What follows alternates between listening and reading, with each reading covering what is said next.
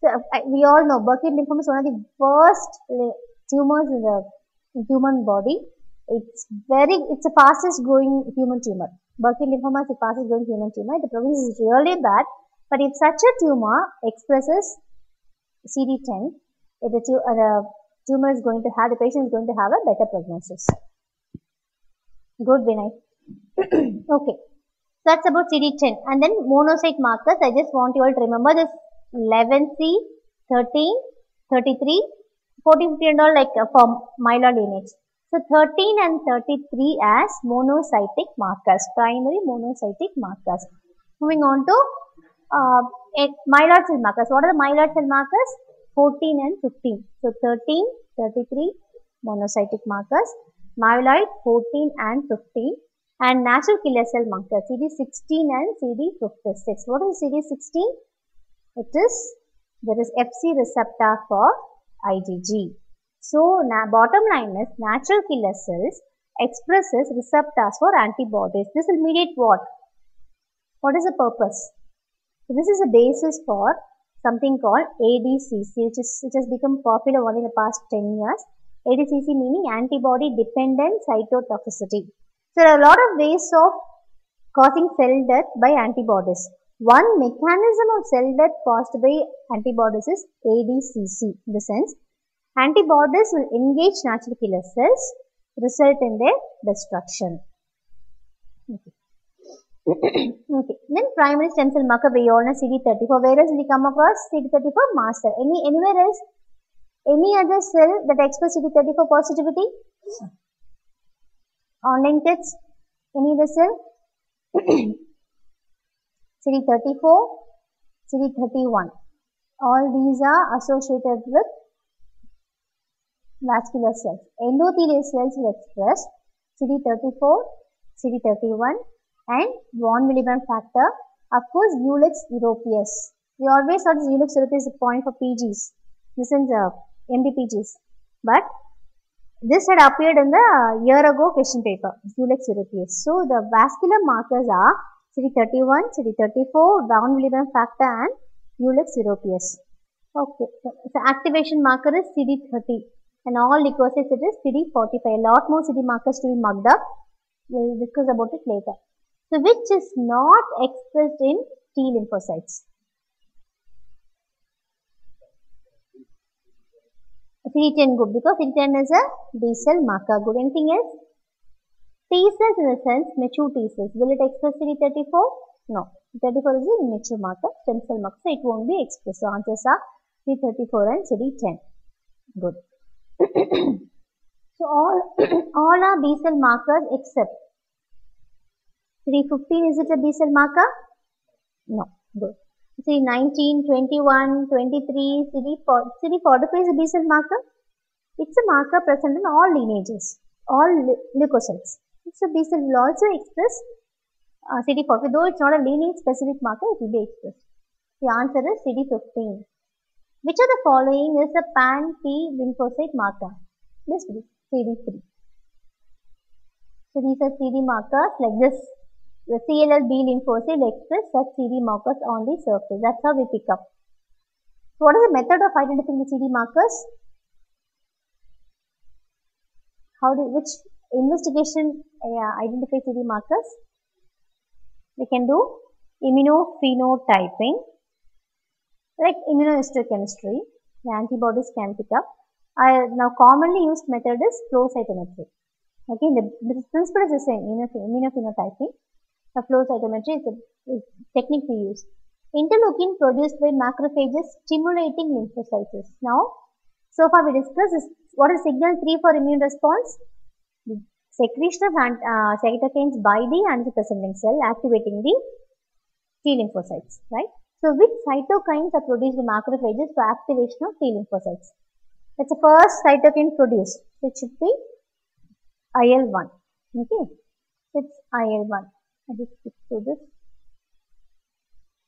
Okay. So IL-1 is gaining popularity because nowadays there is a new set of class of disease has come. Inflammasome associated diseases. In the sense, these disorders are due to activation of inflammasome. When inflammasome gets activated, IL-1 gets released. There is continuous inflammation. So all these disorders, like atherosclerosis, rheumatoid arthritis, gout, all these familial Mediterranean fever, all these come under now inflammasome associated tumors. So all these are mediated by IL-1. Good.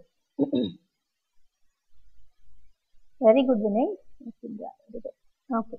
So IL-2 is secreted by. So now we know IL-1 is secreted by macrophages. IL-2 is secreted by first cytokine by the macrophage. Macrophage activates T lymphocytes. Then the next second cytokine is secreted by the helper T cells. So where did we come across IL-2? We did discuss this in the morning. IL-2, IL-12, interferon gamma are subsets of cytokines of Th1 response. So this IL-2 will be secreted by, that's what granuloma said, like you can see IL-12 by APC, IL-1 also by APC. In this Th1 response, it is IL-12, interferon gamma and IL-2. We can see IL-2 secreted by helper T cell, which subset? Th1 subset. And you may find it a bit difficult with this cytokines, but at least the major important ones you remember. So Th1 by macrophages, IL-1 by macrophages, IL-2 by Th1 subset. Other cytokines also we discuss, IL-12, IL-4, IL-5, you all know now. So the IL-2 secreted by CD4 lymphocyte. Nothing to do with immunity, because the picture is not so clear. Yeah, it's better for your online kids, I guess. So what is this picture? About the gums. What is the appearance of the gums? We started with strawberry tongue. So this is strawberry gums. Strawberry gums are seen in G for G, granulomatosis. Vaganus granulomatosis.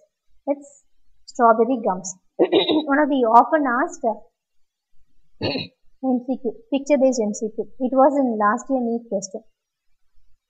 Okay. So next question is, a 3-year-old Sneha developed itching, breathlessness and collapsed immediately after her mother fed her fish. Last time when she was fed the same food, for the first time she tolerated well. Okay. Which among the following statements is true regarding the disease? What do you think the patient has got? Which hypersensitive reaction? She collapsed literally. Immediately developed. Type 1. So if it's type 1, she tolerated well last time. Why she has become immediately hypersensitive to it? We'll come back to these questions. Okay. So the hypersensitive reactions we discussed in the morning itself. We discussed type 1 to 4, 1 and 4 cell mediated, 2 and 3 antibody mediated.